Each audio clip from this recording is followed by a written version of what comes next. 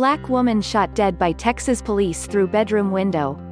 A neighbor of the victim was concerned her front door was left open. A lawyer for Ms. Jefferson's family said she was very close to her family. Police released images of a weapon found inside the bedroom. News from BBC. All photos may not represent the story. Watch to learn English the way you've learned your mother tongue, as this video is especially made. A black woman was shot dead by police through a bedroom window on Saturday morning, following a request to check on her welfare. Atatiana Jefferson, aged 28, had been staying at the Fort Worth residence with her 8-year-old nephew. A neighbor said he called a non-emergency number after becoming worried in the early hours about an open door. Police have released body cam footage of the incident, which shows a confrontation lasting only seconds. The clip shows officers circulating the perimeter of the residential property and spotting a figure at the window. After demanding the person put their hands up, an officer then fired a shot through the glass. The Fort Worth Police Department said in a statement that the officer, who is a white man, had perceived a threat when he drew his weapon. He has been placed on administrative leave pending an investigation, officials added. The shooting happened at about 2:30 local time, 7:30 Greenwich Mean Time on Saturday morning. Although it is edited, the body cam footage does not appear to show the officers identifying themselves as police.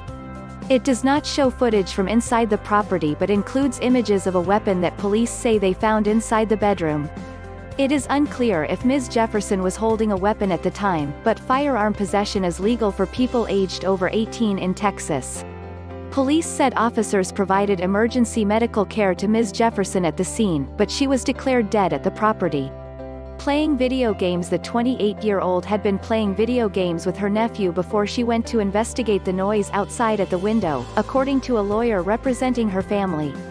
Her mom had recently gotten very sick, so she was home taking care of the house and loving her life, lawyer Lee Merritt said on Facebook.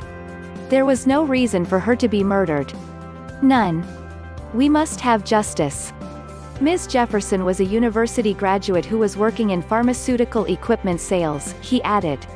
The shooting comes less than 2 weeks after an off-duty Dallas police officer was jailed for shooting a black man, Bothan Jean, dead in his own apartment.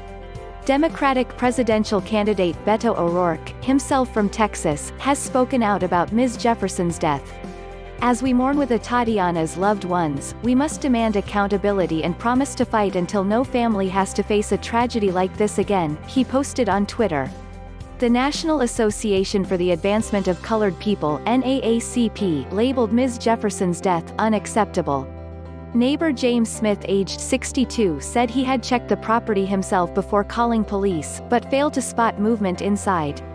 I'm shaken. I'm mad. I'm upset.